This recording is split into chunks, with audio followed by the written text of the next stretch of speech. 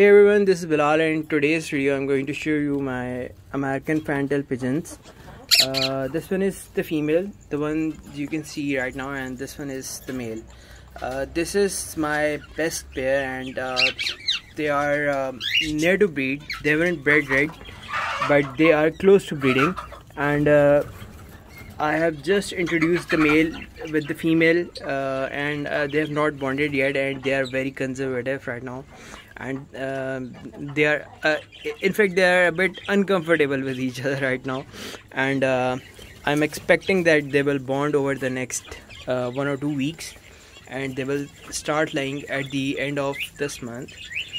For now, I just wanted to show you the quality of this pair, their tail and their muffs. Take a look at their muffs. They're so big and their tail is amazing.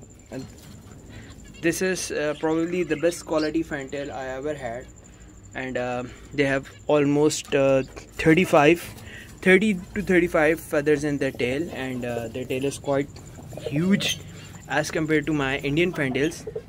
Let me show you one of my Indian fantails. So these two are the simple classic Indian fantails, and these two as well. And then this is the female. She just jumped out of the cage. The male is still here. So can you see the difference? The American fantails are quite bigger in size, and they have quite larger muffs and far greater tail feathers.